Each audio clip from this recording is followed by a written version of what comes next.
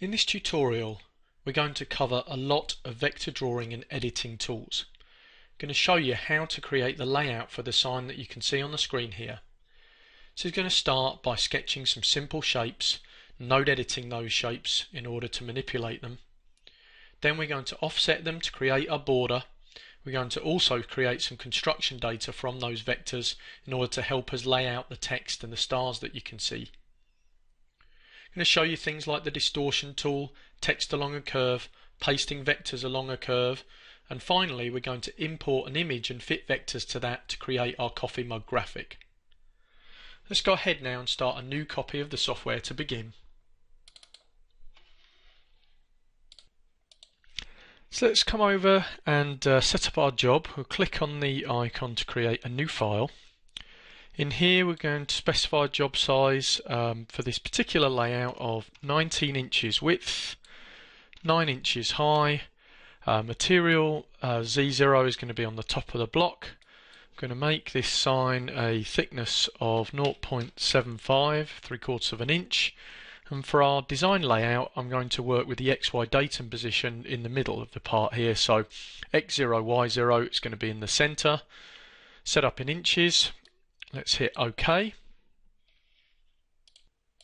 going to start by drawing a couple of simple shapes. First, I'm going to come over and under Create Vectors, I'm going to click on the icon to draw circle. And we're going to set center position X0, Y0. I'm going to choose the diameter and I'm going to set a diameter value of 8 and hit Create. So that's made an 8-inch wide circle in the middle of our job at X0, Y0. And hit Close now. Next, I'm going to click on the icon to draw a rectangle. For the rectangle, I'm also going to use an anchor point in the center at X0 and Y0. Corner type is going to be square, so I'm just going to make standard rectangle. And the width of this is going to be 18 in X and 4 in Y. So 18 wide, 4 inches high. Again, let's hit Create. You should see that rectangle appear there. So 18 wide, 4 high in the middle of the job. We can hit Close. Next, I'd like to make a couple of edits to our rectangle that we just made. I'm going to select it and I'm going to go into node editing mode that allows me to see the constituent pieces of a vector. So with that selected, I can come over and click on this icon here to go into node editing, or I could hit N on the keyboard as a shortcut. When we click on that, we're going to see the individual nodes, which are going to be at the corners, and the spans, which are the lines that join up between the nodes. As well as seeing those, I can see a green node here that shows me where the start point of the vector is, and I've also got what we call virtual midpoints, which are these points in the middle of the span here, and if I was to click and drag on one of those, then it would add a new point, a new node in there, and allow us to edit the shape. Here what I want to do is take advantage of those virtual midpoints in order to import a point exactly halfway along and then to edit its position. So to do that, I'm going to drag a small box around the virtual midpoint so it's selected. I'm going to right mouse click on it and I'm going to choose the option to insert a point. Then I'm going to right mouse click over the node and go down to Properties. Within the properties here, I'm going to change its current location. So currently it's at X0, Y2. I'm going to change the Y value to be 1.5, so effectively moving the node down 1/2 inch when we hit Apply.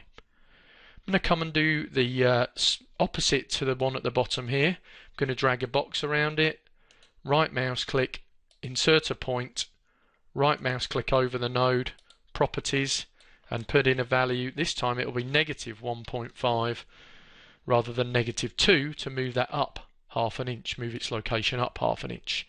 So there we've introduced a bit of a sort of bow tie shape by editing or by inputting nodes and editing the position of those nodes. To exit node editing mode, we can hit Escape on the keyboard, or we can click on the arrow here. Now let's take the rectangle we just created and we're going to offset it inwards and then sketch some data and trim it to create some construction vectors that we'll use later in our layout. Click on Offset Selected Vectors icon here. I'm going to put in to offset this inwards, and the distance I'm going to put in is 0.8 inches. I'm going to go ahead and hit Offset and close that. and then I'm going to come up and click on the icon to draw polyline, and I'm going to use the software's ability to snap, in this case to an intersection. So you can see as I move over the point where that circle and the line cross, it shows me an icon, and that icon indicates that it'll snap to the intersection of those 2 points. So I'm going to click at the top, then come down and click at the bottom there. I'm going to hit the space bar on the keyboard, which will accept and complete that first line, and then I can click on the intersection here, click on the intersection here, and I can either hit the close button or I can just hit the right mouse key in order to accept that shape. Next, what I'm going to do is come over and use the trim vectors, the scissors icon here, and I'm just going to clip away these 2 pieces in the middle. So I just hover over and click in order to trim that away. I'm going to hit close, and then I'm going to select the 2 lines we just created holding the shift key and hit delete on the keyboard to delete them. So I just created those lines temporarily so I could use them as basically construction geometry in order to snip my lines back to, and now I've deleted them because we don't need them anymore. Next, I'm going to take this vector here, circle, and I'm going to hit offset selected vectors. This time I want to offset this inwards by a distance of 1.1. I'm going to hit offset, close.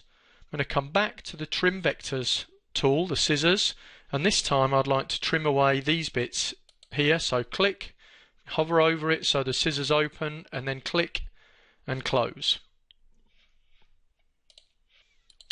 As you're creating designs within the software, sometimes it can be advantageous to use the layers to help you keep that data organised. In this case, I've just created some vectors that are essentially just going to be construction vectors as we lay out the rest of our part. That's this one here, this one, and this one, and I've just selected those by holding the shift key down and clicking on each. So rather than keep those on the same layer as this other data, it could be beneficial for me to move that onto a layer. We'll call that layer construction, and then we can switch that on and off as we need it. So I'm going to right mouse click, I'm going to choose the option to move to layer, I'm going to say new layer, and we'll call this layer construction. I'm going to currently make that layer invisible, and I'm going to make it inactive, so neither of these boxes are going to be checked. When I hit OK, I'll see those vectors disappear, and that's because they've gone onto a layer which is not visible. If we wanted to, we could click on the down arrow here, and we can see the construction layer in the list, and I can switch the visibility of that on and off using the light bulb there. At the moment, we'll leave it off. I'm going to make sure layer 1 is still my selected layer, so that that's currently active. Next, I'm going to take my 2 vectors that are on that layer, and I'm going to hold the shift key down, select those, come over, and I'm going to weld them together. There are various options in the software for joining vectors like this. In this case, we're going to weld them and keep the outline. We can also subtract and also create the union of those 2 vectors. So in this case, we'll click on the icon to weld selected vectors, and that's just going to get rid of the pieces inside and effectively leave me with the silhouette of the 2 vectors that I had selected in this case. So at this point, it would probably make sense for me to give this layer a more sensible name. So we can click on the down arrow for the list, click on the name layer 1, and I'm going to call that outline vector. Hit close. And I'm going to take that vector and actually make a couple of offsets, and then we'll switch that particular layer off and work on the text. So with that vector selected, I'm going to hit the offset selected vectors command. I'm going to go inwards. I'm going to offset this by a distance of 0.2. Make sure create sharp corners is checked, and make sure select new is checked. That means that when we hit offset, that the newly offset vector will be selected. That means that I could put in another value now to offset that again if I want. So here I'm going to put in a distance of 0.1, so that'll take the newly offset vector and offset that again by that distance we've just entered. I'm going to hit close on the offset form there. At this point I've got my outline, so I'm going to come up to the layer list, and I'm going to switch on the construction layer. and I'm going to switch off the outline vector layer. So just making that invisible by clicking on the light bulb. Construction layer is visible. You'll see when I make the outline vector layer invisible that the name turns red. That's because that is the active layer. When I switch off the visibility of the active layer, the software will show me that in red, and that's because typically you would like to select a layer to be active that is currently visible. So I'm going to select the construction layer, and now whatever new data we create would be created on the construction layer. However, I don't actually want to create my data on that layer. I would like to use the information on that layer to help me, but I'd like to create a new layer. So I'm going to click on the button to add new layer, and I'm going to add a layer called text and go ahead and hit close. So now I've added that. It's bold, which shows me that that is the active layer. However, I've still got the data for the construction layer switched on. But if we hit close now, anything new I create will be created on the active layer, which it shows me up here is the one called text. That'll be helpful to me because after I'm finished creating it, I can switch off the data in the construction layer very easily. Next thing I'd like to do is draw a star, and then I'm going to make 5 copies of it flowing along this curve we've got at the top here. So we'll come over to the Draw Star tool under Create Vectors. You can see in here I've lots of different ways to specify my star. We could just click and then drag in order to draw the star, or we can type in specific values if we want. For instance, I could put in center position 0, 0, outer radius 0.5, and in this case I'm going to use a special value for the percentage here, which will give me a nice straight edged 5-pointed star. So if I put in 38.2% and hit apply, we can see that's created what we'd sort of consider to be a typical 5-pointed star with a nice straight edge across the horizontal there. So I'm happy with that. I'm going to hit close. Let's click on zoom to fit, and now what we want to do is take our star. We're going to choose this vector here to make copies along. So with the star selected, I'm going to hold shift down, I'm going to click on this arc, and I'm going to come down to a command called copy object along vectors. Tells me here that I need to select the object followed by the vector that I want to copy it along. So we've already done that. We had the star selected, then we selected the curve second. Here I'm going to tell the software I want 5 copies of that. I want to align the objects to the curve. I don't want to create copies on a new layer. I want to keep them on the layer that I'm currently on, and I'm going to hit copy. Now we can see that looks okay, but my stars are upside down, and that's to do with the direction of the curve that we're pasting them onto there. So if you see that, all you need to do is check the box here that says reverse direction, hit the copy button again, and you'll get a new result basically where the object is in the will turn from being whichever direction it was in to being upside down again. In this case that actually is correct, and again that's all to do with the direction of that curve. So I'm happy with that. I can hit close. I'm actually going to delete this star in the center here, we don't need that. Next we'll create some text. Come over, click on the icon to draw text. I'm going to type in 5 and then hit enter. So I'm on a new line, star, hit enter, and then coffee, all on a new line there. I'm going to choose from the font list Times New Roman. I'm going to make it bold. I'm going to put in a text height of 0.8 and hit apply in order to create my text. Now I'm going to hit close, and then with that text selected I'm going to right mouse click in the window here and say break text block into lines, and that will divide it up. So instead of one block of text I've got a separate block for each line that we created there. And I'm just going to click on the words, click on them again to go into transform mode, hover over the center, click and drag. Coffee here, we'll click again to go into transform. I'm just going to drag that down out the way here. To exit out of transform mode here, you can just click into the white space, or you can hit escape on the keyboard. Next, I'm going to take the word coffee here and fit that along this curve. So I'm going to click on this, shift and select my curve. I'm going to come up to wrap text along a curve, and in this case we're going to ask the software to wrap it on the curve. So like the stars we've got here, the line will kind of bisect the lettering there. I'm going to put the text alignment in the middle, align to curve, hit apply. At the moment it's going the wrong way, and that again is to do with the direction of the curve that we created. To correct that, when we're using the text on a curve function, we can just check this box here that says text on other side, and now you can see that that's oriented correctly. Next, you can see these letters are quite big for the size of the curve that we've got there, so we're getting a little bit of overlap. So I think I just want to shrink things down a little bit. I can say scale text fit curve, we can shrink that down, and then I can increase the text spacing here in order to generate a bit more space between them. So we can just adjust those values until we're happy with the way that looks. Even after we've adjusted the values within the form here though, we can also close out of this, come up to the edit text spacing and curve function. If I click on this and select the text, now I can go in between the letters here, and I can either click to make them move closer together, or if I want to move them further apart, I can hold the shift key down in order to force the spacing out a little. So I can adjust that spacing there till we're happy with the way that looks. Then we're going to go ahead and click on selection mode to exit the edit text spacing function.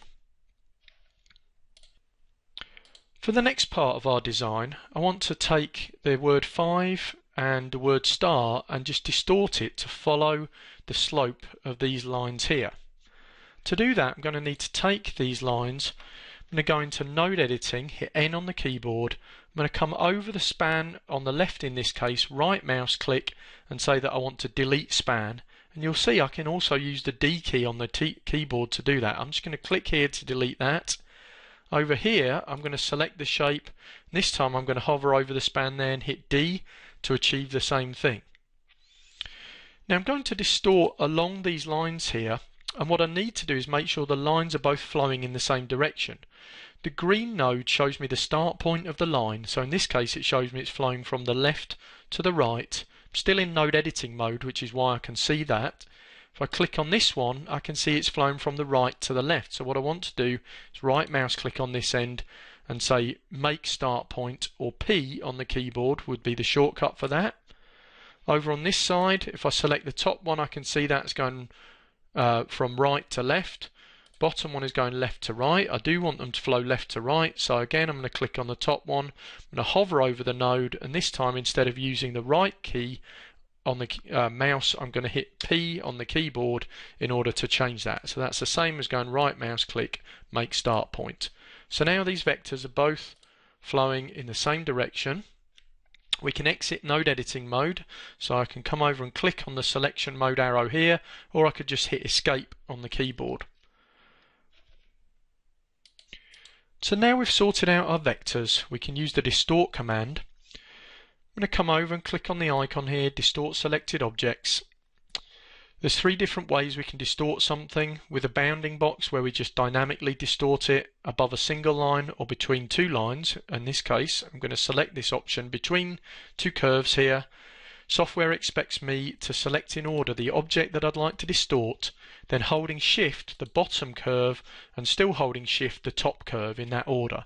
So object, bottom curve, top curve. When I hit apply, you'll see it's going to distort that object between those 2 curves that we selected. One thing to note, if I zoom in here, is you can see it uses the extents of the object. So in this case it's all the letters across the top here are in line, but the V is a little bit longer than the others, but it's still used that to distort that along the line there. So in some cases you may want to go in and make additional distortion. We could do this by clicking on the transform object option here, and then just dragging this bottom one and just stretching it down slightly so we can eyeball the bottom of the F, I and the E to be on the line, and the V will just stick slightly through now, which is fine. Visually that should be correct. So we can hit close. I'm going to hit F on the keyboard to zoom to fit.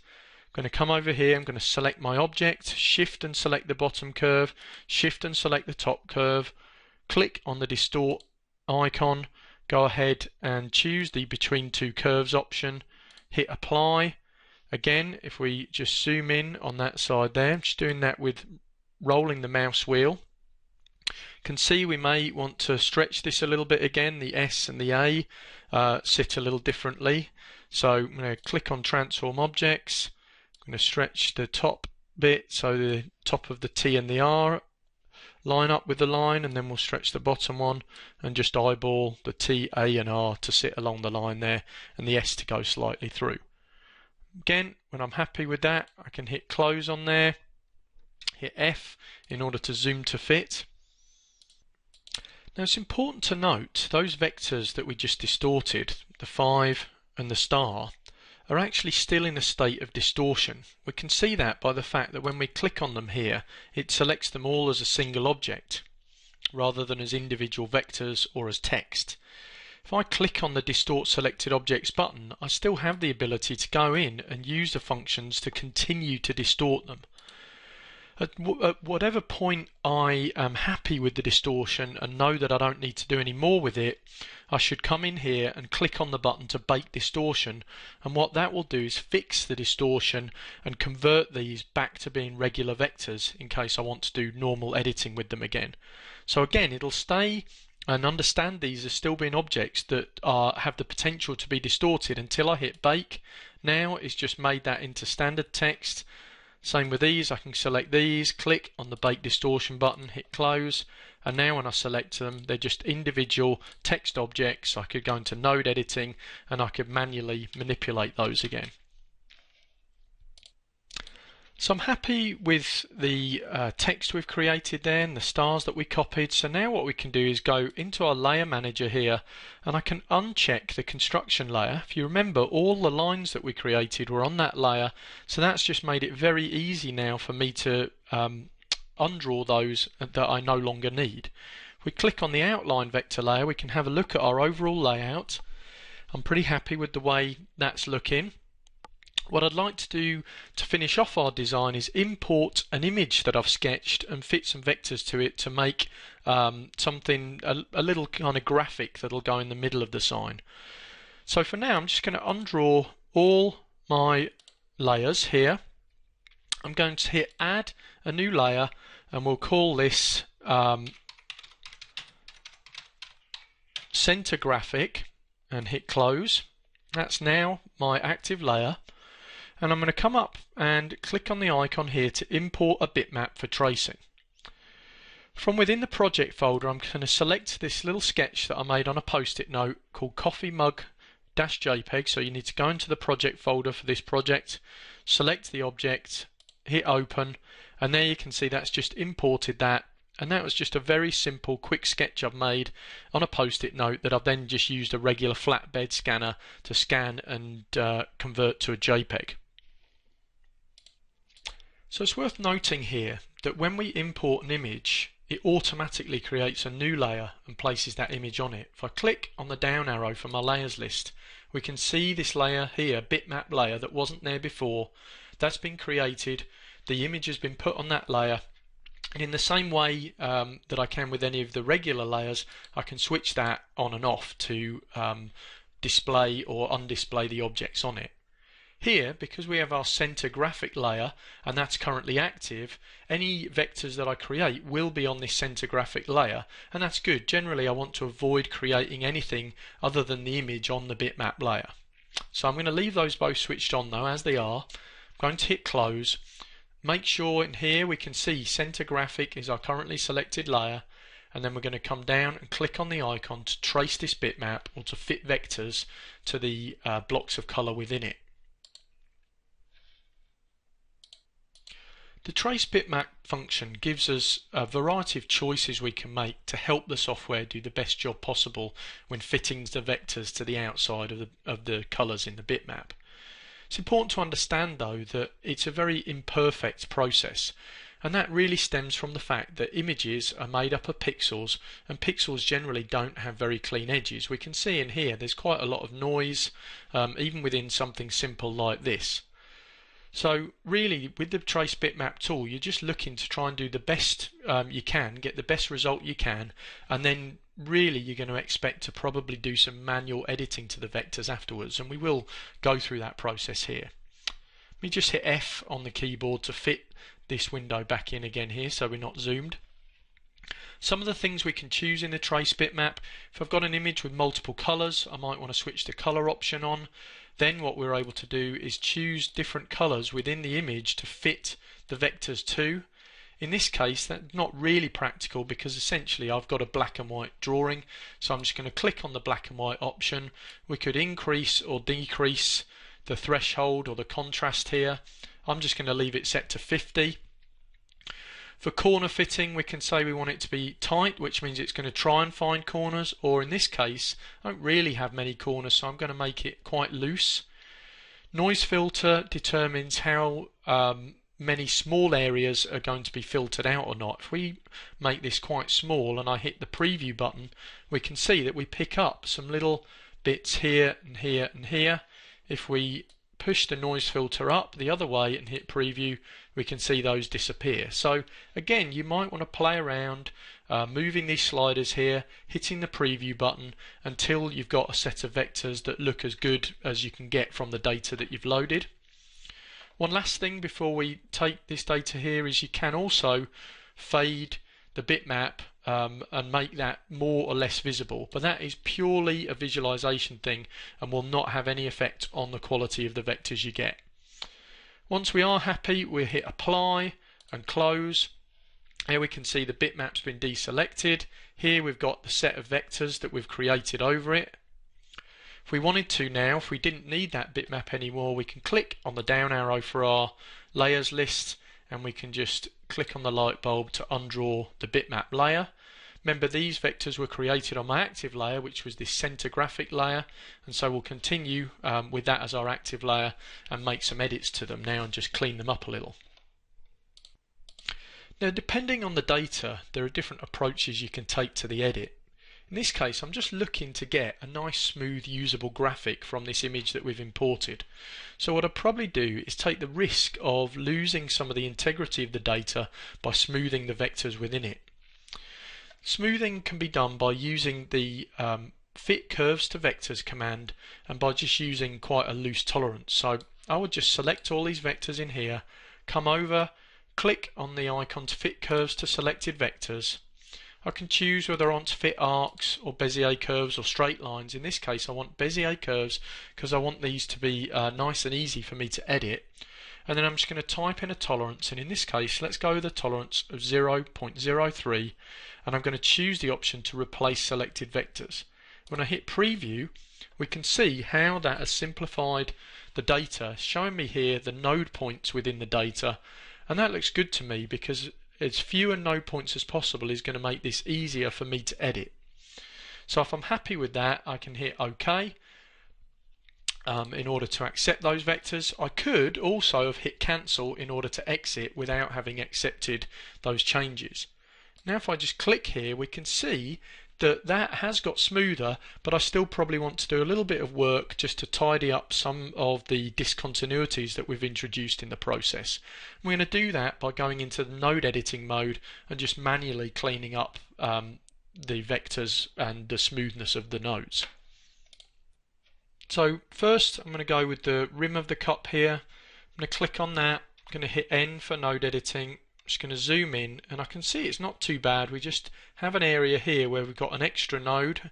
Can hover over that node there, right mouse click, go to delete point, and then what I want to do is probably just drag this carefully out so that I make sure that's smoothly flowing through there. And in some cases you may want to zoom out a bit and see what's happening.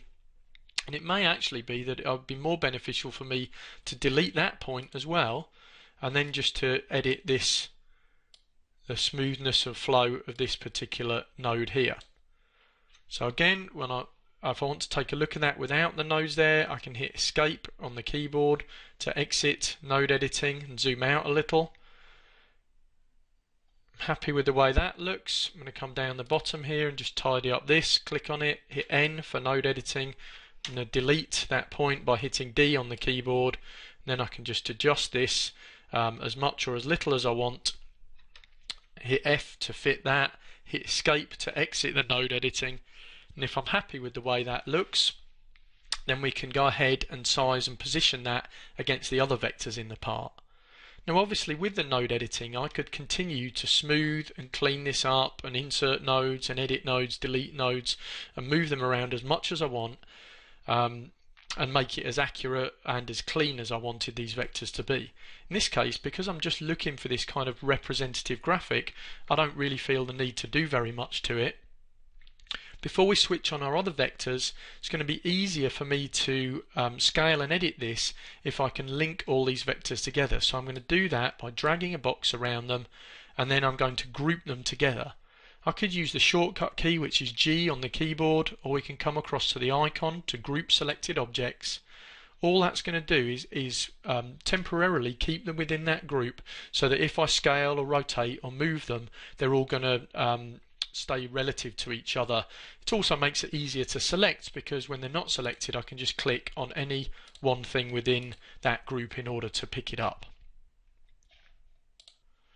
So let's now switch on our other layers where we have data. I'm going to come to the drop down list for the layers.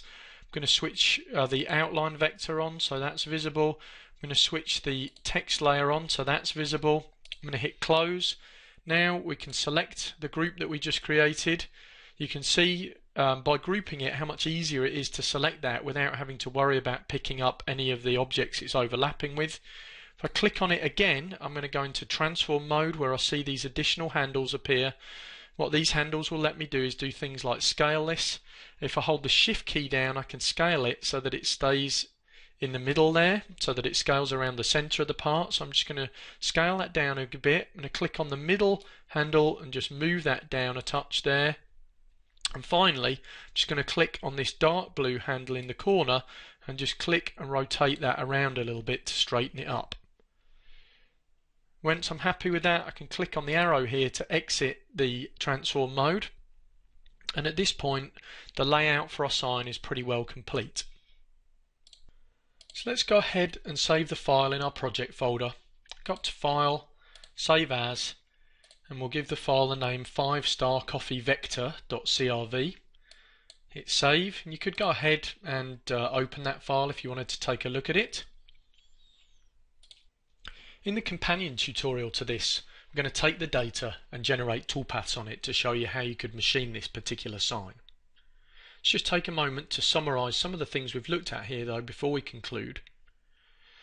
You've seen an example that used many different vector creation and editing techniques. As we went along, we used the layers to help us manage and keep our vectors organized.